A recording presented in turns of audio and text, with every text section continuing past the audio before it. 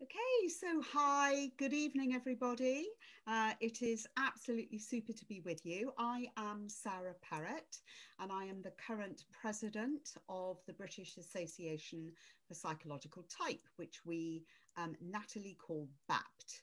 And I'm completely delighted to be talking with Richard Owen this evening, who I'll introduce in a little moment. So just a quick plug. BAPT is running a absolutely outstandingly fantastic conference with the most incredible lineup of speakers, and I'm honestly not exaggerating one iota. So the 15th of April through to the 18th of April, it's all virtual, so it's online. Please go to the British Association for Psychological Types website to register for the conference. It costs £125 if you're a member, or £150 if you're not a member. And there are 4 full days of starting at 1 o'clock going through till 7, 8 o'clock of the most outstanding lineup of speakers. So really something not to be missed. So I encourage you to sign up for that.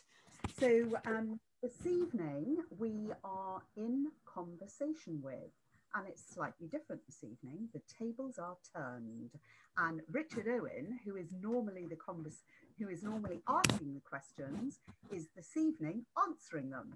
So it's absolutely great to have you, Richard. Welcome. Hi, Sarah. It's great to be on the other side of the conversation for a change. Thanks for hosting.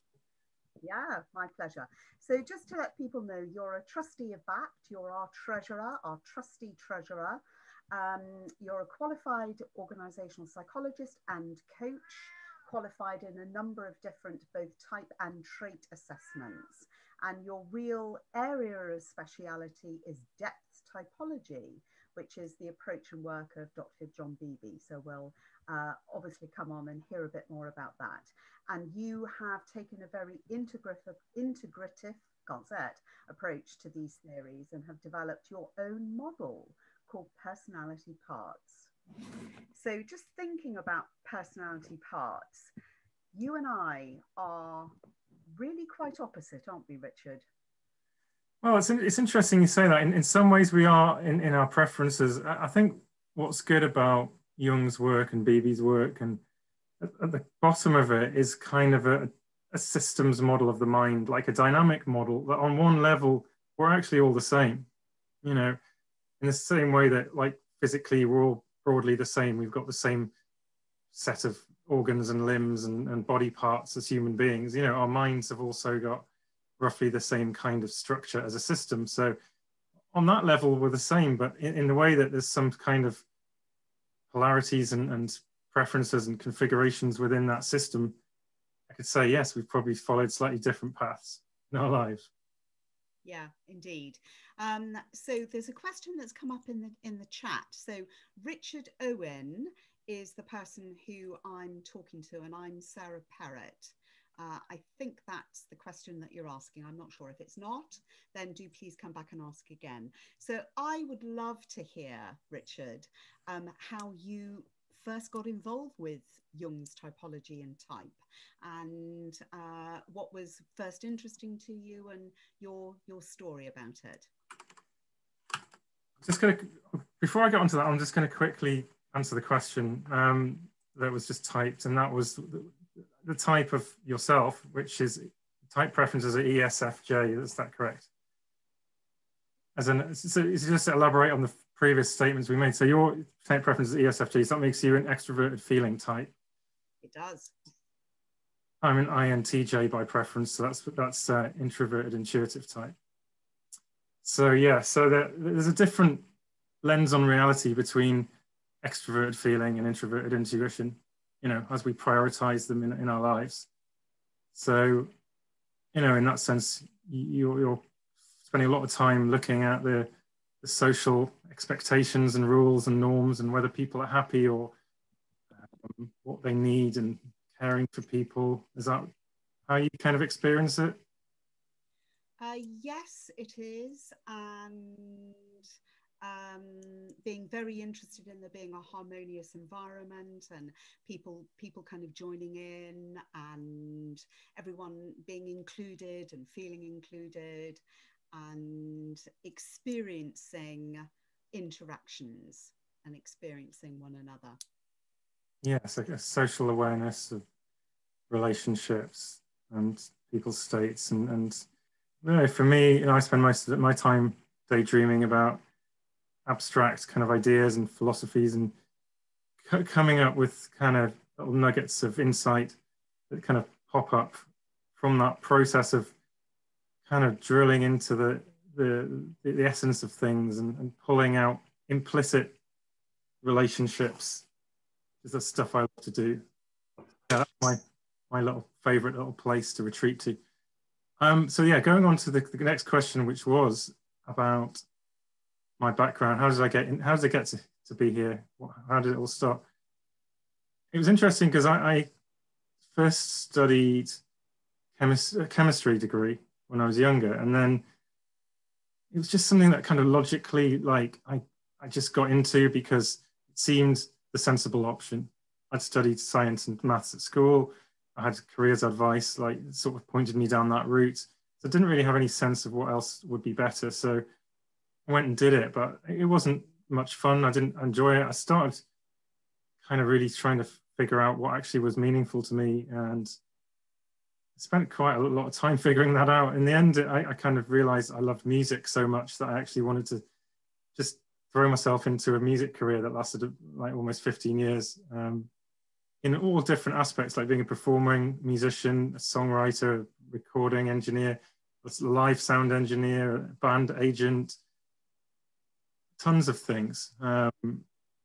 You know, luckily I had sort of my auxiliary extroverted thinking was quite a useful function to put to use in organizing and making things happen. So that was an interesting journey. But I've always been interested in understanding myself and other people as a curiosity. So I guess that naturally led me in towards psychology. I gradually sort of realized I'd sort of done my time with music, and actually I started to develop a real passion for psychology. And it was originally the MBTI that actually got me even thinking about this stuff. It was just literally finding a book that my brother had left around, an introduction to type book, and it did start to make a lot of sense, like reading into what introverted intuition is about and actually realizing about my kind of like, just as I've just explained, you know, this sort of place where my consciousness keeps getting drawn back to this kind of quiet mystical process that, you know, is something that nothing else I'd ever read really kind of really explained or describes that reality. Okay, so that's something that was really describing your experience. Absolutely, yeah, and that's the level in which I think type is really supposed to be situated in experiential psychology. You know, it's like Jung's work was massively grounded in introspection, in phenomenology, in exploring the mind from within. So I think that is its natural place, yeah. Okay, so you picked up a book, Introduction to Type, and started reading it, and that started a real fanned flames of interest and passion in you. What did you then do with that, Richard? Well, it was interesting just taking that as a starting point and type as a model to understand how I was just kind of disposed in a different way to processing things differently to other people that I knew well. You know, I think type starts at home. Like, you really start to understand it when you look at your relationships with people you know really well, like your family. You know, I was the only person with an intuitive preference in my family that I grew up with. My parents. What was that like, Richard? So yeah, it's interesting. It's like there's always it explains why, you know, there was always a subtle awareness without any model to explain why, that I was just different, and I saw things, I kind of approached things in a different way that was somehow difficult for others to kind of get a handle on. They were kind of coming at it from a different perspective, and what to me seemed like a kind of a natural sort of insight into something. They'd be like, where did that come from? Like, how did that, and they couldn't make that same leap sometimes to the same point that I'd got to as naturally. So some of it's quite subtle, but over years and years of living with this stuff, you start to realize that there really are crossed wires going on when you're coming at reality from different perspectives, preferentially, So you grew up in a household with three clear senses, and you were the only one within the intuitive function. Yeah, so for them, in terms of like the 8 function model, none of them had like a strong sort of consciousness in terms of introverted intuition. Okay. So sort of that perspective on things was something that I was really inhabiting, but really wasn't that present for them, in the same way. And introverted sensing as a perceiving function was the thing which dominated their sort of perception of things. It was about, well, as it probably is similarly for you, I think, as an auxiliary, it's that established facts and data, things that kind of got a traceable sort of concrete source, things that you can grasp a bit more than the slightly more abstract ideas that I would have.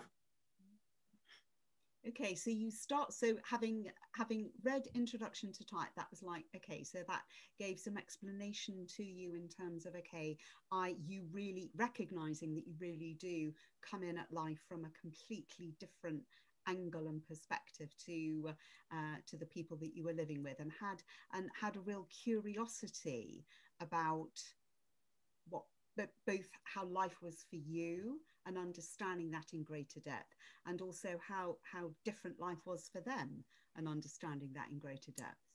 Yeah. So it starts to give you a real deeper understanding and hopefully a compassion for like what the world, what reality is like, what consciousness is like for other people. Yeah. How they really are kind of just focusing on different aspects of it. They can, we can all focus on all the different aspects and use all of the functions, but then I started to realize, what Jung would call attitude. Like, and it doesn't mean like introversion, extroversion. I mean, his concepts of attitude, as I kind of wrote an article on for Typeface recently, it's much broader than that. It's about that phenomenon which is closer to what we call preference in MBTI terms. But it's when you've got that different value for these different perspectives on reality, and some of them are great, and you think they're the way to do things, and then others are wrong or not acceptable, or you have other subtly different, as John Beebe's model is so useful for understanding the subtly different kind of judgments or qualities with which we experience these functions. So we have, especially the shadowy ones, we have particular, sometimes quite negative experiences of those functions, and therefore project those onto other people. And that causes all kinds of misunderstandings, and especially in families. That dynamic I talk about with my dad, who actually was the same dominant, same type as you, actually, ESFJ. So an extroverted feeling type, and in terms of John Beebe's model, that kind of, there's a crossover there, with the shadow, with what is my dominant or heroic function was his trickster function, and vice versa. So, I really got to see that casting of a kind of quality onto, like, projection onto the other person of, like, trickster is, it's literally seeing somebody as like kind of foolish or silly or ridiculous. And so we had a mutual two-way projection going on with me and my dad, that, what for me was my sort of strength, which was this sort of intuitive insight, to him was just a bit kind of silly and ridiculous, and kind of like brush it off. And like his extroverted feeling was just something I would mock and like make fun of and laugh at, because he would over, you know, I kind of over egg it, you know, do impressions and things like that. But it can have quite a sinister side to it. I realize you're doing these things, you just kind of get sucked into them, and that's the problem with the unconscious aspects of the mind, is that we literally get swept away by them. We get gripped by them. We get, go on, sorry, you got another question. As you've kind of grown and developed in your understanding of the 8-function model, what difference did that then make in your relationship with your father? I think it was a good thing. I mean, no, he's not with us anymore. Passed away in, I think it was 2016, nearly 5 years ago. So it was interesting that, you know, I had, I'm not sure how long, certainly over 10 years of being able to understand our relationship from a type perspective. And it did make a difference. You know, I really did start to appreciate extroverted feeling in a different way. I did value it, you know, and actually the model of just understanding it as just a different lens on reality, a different process, actually just, it helped me to kind of break that kind of projection a bit, you know, and stop that kind of not too healthy relationship that we had at times. So in that sense, it was very powerful. So by the time he actually, just before he died, you know, I'd say I'd kind of made peace with quite a lot of that stuff, which is great. You know, I think it's a good thing. It's a very therapeutic thing to have that, you know, with your family. Yeah, very much so. So you've talked to, that's great to hear that it actually made a real kind of practical difference as an ESFJ. Good to hear it made a really practical difference to you, Richard. Yeah. In terms of your relationship with your dad. Well, of course. Yeah. So it's wonderful. Yeah. So like you can see like just how impactful it can be in a real life situation. So you talk about the 8-function model, and you've sat at John Beebe's feet and kind of learnt from him and worked with him and worked with his material, and I know that he is he's very complimentary about what you have subsequently kind of gone on and done with the 8-function model. So if you were to be presenting that in a really as simplistic a way as possible to make it accessible, so people would think, do you know what, that is interesting and I'd like to find out a bit more about that, and I could maybe use that. How might you present John Beebe's 8-function model? Well, in a sense, that's kind of what I'm trying to do with personality parts. Okay. You know, to a large degree, you know, it's based on Beebe's model as he created it, but it's a lot of it is around reinterpreting and realigning it from a different perspective. Because, you know, for his model, it would be the 8-function, 8-archetype model. Well, you know, to start off, to even understand what that means, you have to understand what functions and archetypes are. So there's different levels. Like I'm trying to, like by personality parts, it starts off from the premise that we have multiple different parts or aspects of ourselves. And experientially, basically, pretty much everybody knows what you mean by that. It's something colloquially we talk about.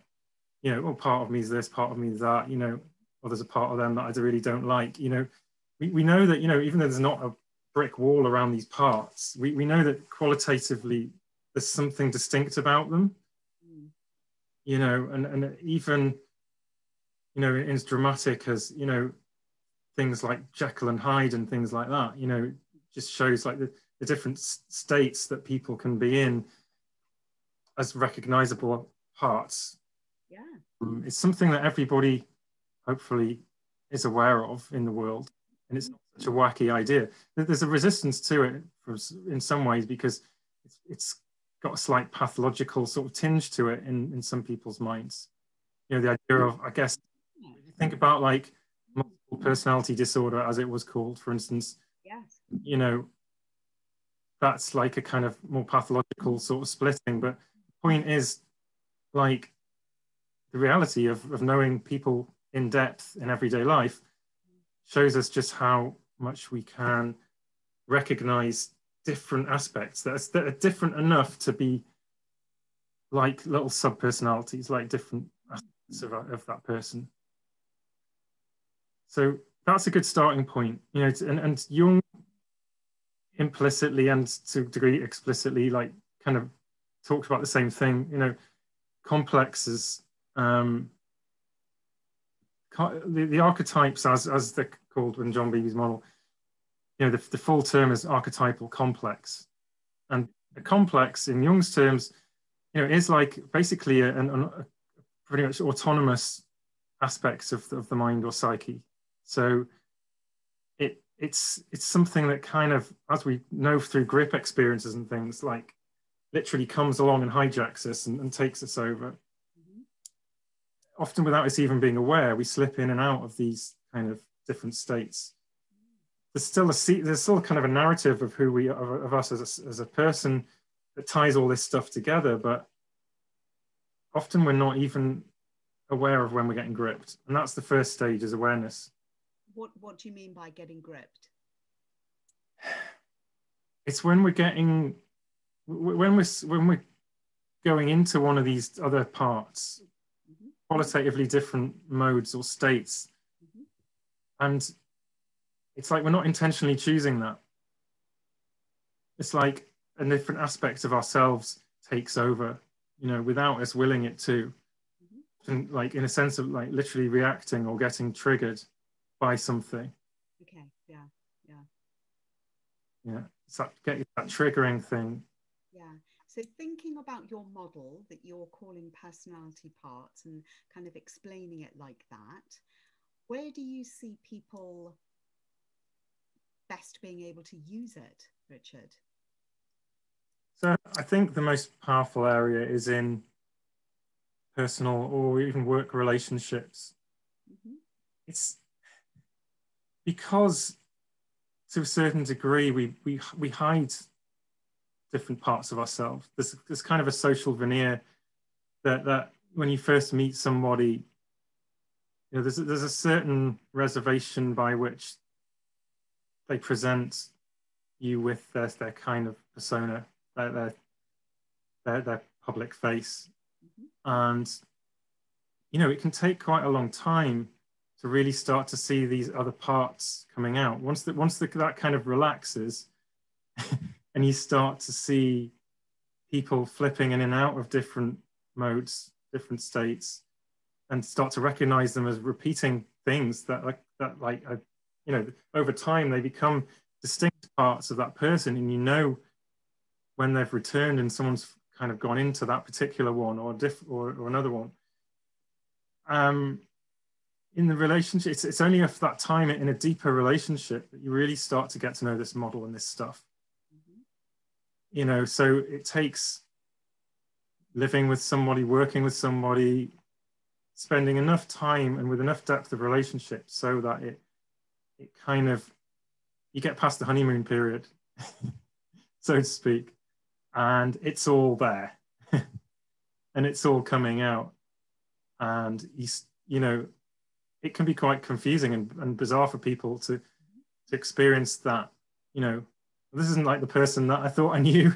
Actually, there's multiple different like sub-personalities that I'm actually dealing with in one single human being. So that's where it's powerful, is in actually having a map or a starting point, understand that confusing complexity of relationships. Okay. So I have the privilege of having met your very lovely wife, Laura. So how useful is this model of personality parts with with your and Laura's relationship? How do you use it, Richard? Yeah, so I've been married now for a few years. How many years? So since 2017 when we got married. And we've been together for just over 7 years. So almost 7 years. So it's basically, you know, and we've had a child together, we're having another one, you know. I mean, we've been through all kinds of different things together, you know, so we've seen all the different sides of each other. And you know, like it's a real life relationship. So it's got its ups and downs. Not all sides, not all parts of us are particularly pleasant. You know, we trigger each other in different ways. It's been the most amazing model to watch what happens, just to watch everyday experiences.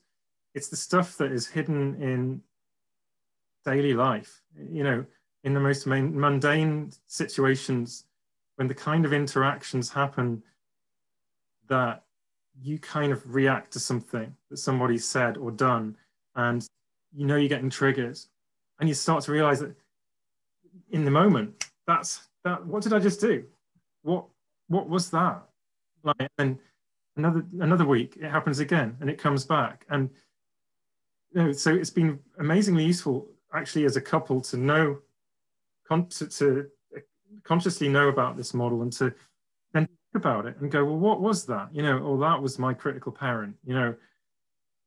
And you've got a name for a thing. You can really start to work with something once it's got a name, once it's yeah. got an entity. Yeah. And it's not a quick fix, because, you know, this stuff, the whole point of the unconscious is that it's not easily controllable. It's something that, and actually the more we try to repress it, the more it kind of pushes back, and it is a complication. So, you know, each of us, we've both got therapists that we go to see. I've got a Jungian analyst that I go to see. I look at my dreams, I write my dreams down, and I go and analyze them. And you know, sometimes the themes of things that have come up in little reactions or arguments between me and my wife, you know, it's pointing to something which for me is like a deeper kind of, some aspect of polarity that is kind of trying to resolve itself in my mind as a system, just trying to work itself out, trying to develop. And it provides the material, you know, when these things, when you react to these things, and then you're actually aware of it, and then you bring it to awareness, and you start exploring it. It brings the material to start to understand just in what ways we're one-sided, and what the other side is that's actually trying to come out into our process. You used a lovely expression earlier. You talked about having nuggets of insight. So what's your most recent nugget of insight into your own polarities, your own development, your own INTJ-ness? Well, yeah, let me have a think about that. So it's interesting, because I just had a session this morning. I was looking at, okay, yeah, so I'll tell you about this. So I guess this is a recurring thing, especially for any introverted intuitive type. You know, the greatest sort of spine of the personality, polarity, as Beebe would call it, the spine, that for me is the introverted intuition, extroverted sensing dimension. So it's always like going to be an ongoing thing, like me and the physical world. You know, we've not always been best buddies. And to a degree, I've kind of blanked it out, especially when I was younger. I sort of... Seriously, you would just live in... Well, when I was at like, say, sort of 18, or like at university, first time around, you know, I remember examples of me kind of bounding down the roads to lectures in the snow in a t-shirt. It wasn't just because I came from Newcastle. It's just because I was also like, that's what it is. Like, I was literally, you know, that I was just blanking out the physical sense of the physical world. So it just, yes, it was cold, but I was off in my own head. Like I was bounding down the road, and people that I knew might go past on the other side of the road, and they'd be like, "Hey, Richard, how's it going?" And they'd be waving at me and shouting, and I wouldn't even notice them sometimes. I'd be completely oblivious. So like, you know, that's the degree of like not being present, real world. So that's what I'm talking about. Yeah. And interestingly, you've said that you and Laura have a daughter. So how old is Yasmin? Jasmine is 2 and a bit half now. So how do you see her personality and her personality parts? How do you see that kind of developing? Oh goodness, well, it's a really interesting question. You know, it'd be interesting because anything at this point, you know, I'm just observing and like seeing things happen, and you know, she's quite verbal, so she does talk a lot, which is useful because it starts to see definitely different parts of it, definitely different sides coming out. You know, even at 2 years old, it's incredible. You know, and I'll be able to kind of understand better. Gets older, and I can talk to her about her own experience. But you know, from what I can see, is that I think she inhabits introverted sensing quite a lot. Why do you say that? She's very drawn, like her memory, her concrete memory is just great. It's amazing, you know. And my wife, who's the opposite, an extroverted, intuitive, you know, often laughs because she, like, Jasmine can remember things better than her. She's just on the ball. Like she, 2.5. I take her around the supermarket, and I'm like, "Can you remember what we need to buy?" And she'll be like, she'll tell us what we need to buy. She remembers what we talked about and what food we're missing, and like things like that. So she remembers things, like, even if there's a puzzle, she'll, you know, the puzzles where you have to match the shapes into the holes and things. Yeah. It's a puzzle. Yeah. Like if she's seen the puzzle, like she just knows where they go. Like she's photographed it in her head.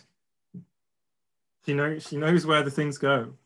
It's not, she's not doing what I might do, which is like intuitively working out the shapes and matching them in my head in some kind of geometric way. She's just remembering where the thing was when she saw it as a complete puzzle.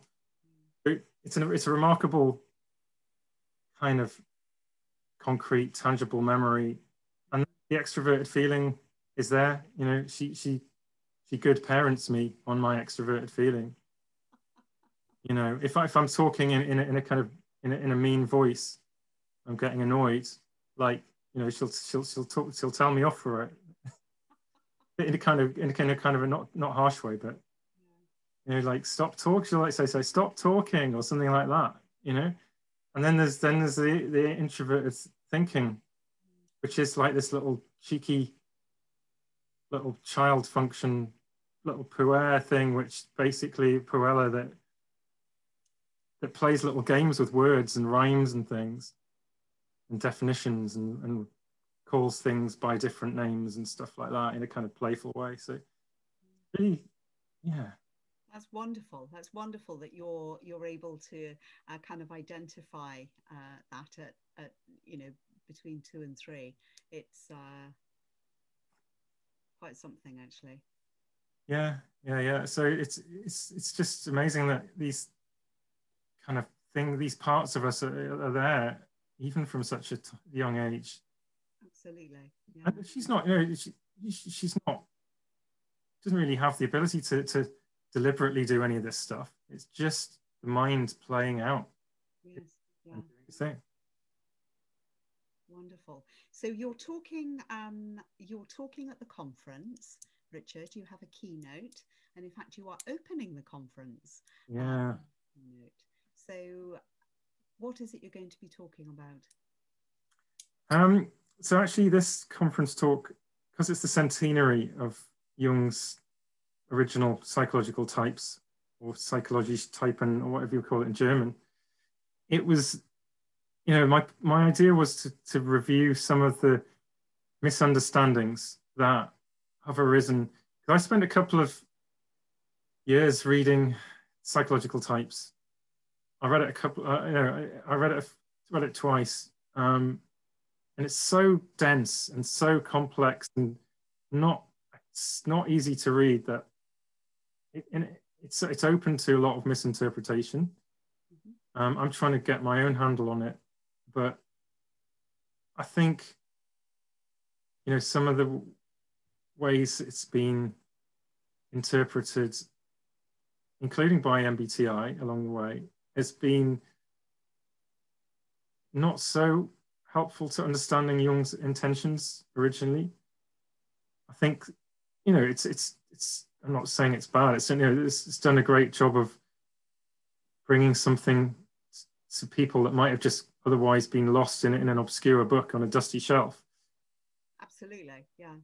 And it's great. But, when you go back to that dusty book, you start to realize, it's part of a wider psychodynamic model, which had so much to it, that we've taken a lot of it out of context now.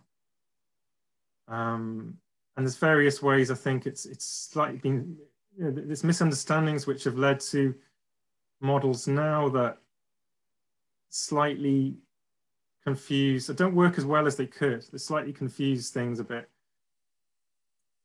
So I think I'm trying to look at some of those things. Also looking at some of the ways which critics of misunderstood type, like whether it be MBTI or Jung's work.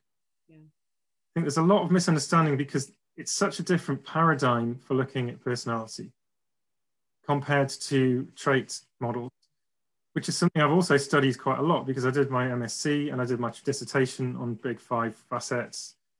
And I've done a lot of different psychometric training. So having an understanding of how trait models see personality and how the assumptions that are built into it and the perspectives it's taken, just how different that is to Jung's world as a phenomenologist, as a psychotherapist. So it's I think there's something in what Jung was doing that has got a bit lost, and that is shame for psychology. And there's actually, in some ways, actually negativity and reactions against these different perspectives on personality that we're now seeing playing out again and again in all the sort of criticisms and things. But I think there's a deeper sort of philosophical angle on what exactly it is that some people dislike about type. It goes really back to how do we look at what is personality and what is the mind and how are we even assessing it? So that's the kind of level I'm going to with it. Some sort of philosophical differences. I'll be looking at some of the misunderstandings on lots of different sides and trying to pull together a kind of narrative that, to some degree, puts forward some of my own interpretations. I'm not saying I've got the only correct understanding of Jung's work, but it's probably a bit different to some other people's. And I think I'm trying to help open people's minds to sort of going back and having another look at the way we assume things through a type lens. Okay. And would you be encouraging people to maybe have a conversation with you about, in particular, your personality parts model? How is that kind of fitting into the bigger picture for you, Richard? Yes, so I mean, it's always an ongoing development. I think I'll be developing this for the rest of my life, as a thing. And I've started to do some sort of research, some focus groups and things. Last year, I went through all of the different NT and NF types, and we did some quite in-depth sessions looking at the parts of themselves via this model and getting some real insights into what those parts are like for them and for the people around them. So now, it's a bit difficult this year with having another baby coming, but certainly I'll be going through the sensing types and we're doing focus groups. So be interested to hear from any sensing types that want to explore it as part of the research as focus groups. And in terms of my own work, hopefully I'll get back to doing some in-person workshops, because I was running some in Brighton where I live and also in London before. Okay. I'll be doing some more online ones coming up as well. What do they consist of, Richard? Are they half a day, a day? How do your workshops work? So I was tending to do weekend workshops, so over a couple of days. Okay. Because it takes time to really go into these sort of models. Mm-hmm. So I'd have quite a small group of, like, say, up to 6 people, and it gives everyone enough time to have a lot of input and time and individual time. And then, first of all, it's about verifying what are someone's sort of type preferences, what's their sort of conscious orientation, and then going through the whole 8 parts of the model and trying to understand sort of theoretically and then experientially what they're like, okay. Really trying to dig into what it actually looks like in their life and their experience. So it's kind of a sort of an immersion introductory course for getting to know the different parts of yourself, and then applying them in relationships. So that's okay. We'll use that as relationships as examples, but I love working with couples, and I love working with people in any kind of close relationship, whether it's a family or in a working context. So I'm interested in talking to people who want coaching, who are, and it's probably happening a lot in lockdown, people who are finding they're in relationships and there's, issues arising, like parts of themselves and their partners or their family who are reacting, and they're playing out these same patterns again and again. And they want to have some insight into it. And insight is and awareness is the first step in making a change. Yes. So I'd like to, if anyone wants to have coaching on and using this sort of model, then again, it's another thing to get in touch about. Okay, and how would people do that, Richard? So there's personalityparts.com. There's a form on there, so if anyone wants to send me a message, you can use that. Lovely. Okay, so it's always fascinating talking to you, Richard. Thanks.